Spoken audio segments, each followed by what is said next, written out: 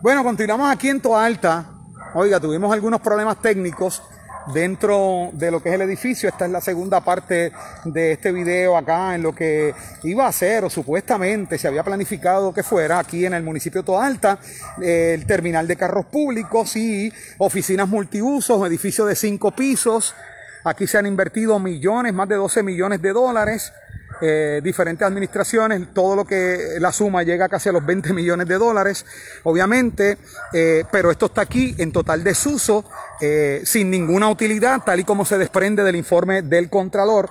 Nosotros estuvimos dentro del edificio, aquellas personas que se están añadiendo, estamos en el municipio de Toa Alta, estamos exactamente frente al edificio de lo que sería el terminal de carros públicos y oficinas multiusos, donde aquí ha habido una inversión millonaria.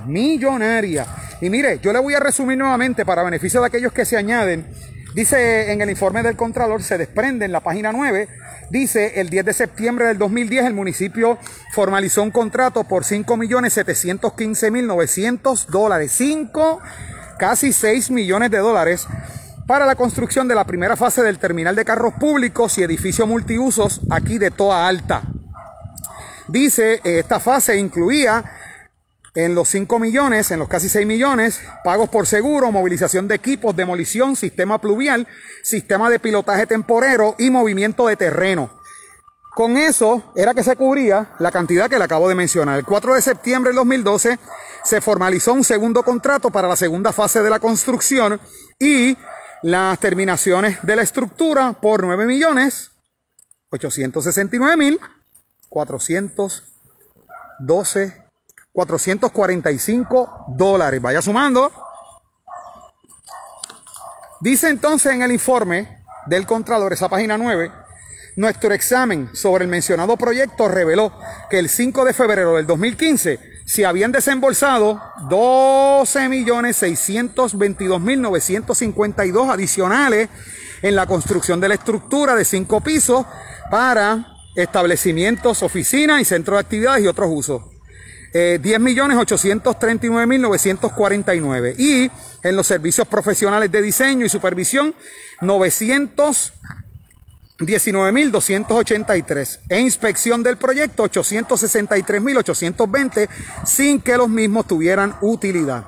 Cabe señalar que aquí el exalcalde Luis Jumbo Collazo, del 2005 al 2013, y luego entonces entra Clemente Chito Agosto, son los que respectivamente pues tienen que rendir cuentas por esta situación. Eso es lo que tenemos. Mire, aquí está el edificio. Aquí está el edificio. Como ustedes vieron, ahí le leí lo que es la página 9 del informe del Contralor de primera mano. En un lugar residencial, miren, un estacionamiento prácticamente que es un terreno baldío. Aquí hubo hasta remoción de tierra. Las personas que se están añadiendo pueden de inmediato accesar a Noti1, a Facebook, página de Facebook Noti1 630 en Facebook, o noti1.com, para que usted vea en su totalidad la primera parte del video y esta. Óigame, y nosotros pudimos observar de primera mano, y usted lo va a ver, adentro hay un criadero de Aedes aegypti y de mosquitos, y yo lo sentí, yo lo viví, en lo que es el hueco de lo que se supone sería tal vez el ascensor o los ascensores de este edificio.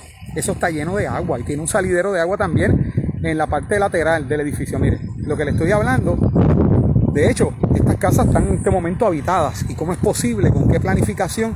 ¿Qué se pensaba hacer con estas residencias? No sabemos. Será entonces el ayuntamiento, el alcalde, quien tenga que entonces dar cuenta por esta situación. Eso es lo que tenemos para que usted pueda ver lo que aquí está aconteciendo. Yo todavía voy a caminar un poquito más. Le pido disculpas por los movimientos bruscos. En el primer video pudimos entrar un poquito hasta donde no era posible, ¿verdad? Para no entrar no tomar riesgos en esta situación. Pero mire, tal y como muchas personas, al yo llegar aquí, obviamente me estacioné, hablé con algunos residentes y muchos de ellos lo que dijeron fue la siguiente expresión, y voy a citar la expresión de ciudadanos de Toa Alta. Lamentable por demás esta situación. Y hasta una señora me dijo, eso llora ante los ojos de Dios, aquí estamos necesitando dinero, pero botaron ahí millones y millones de dólares en este edificio que en este momento no tiene ninguna utilidad y que por el cual el municipio de Toa Alta ha sido señalado en el más reciente informe del Contralor, de la oficina del Contralor.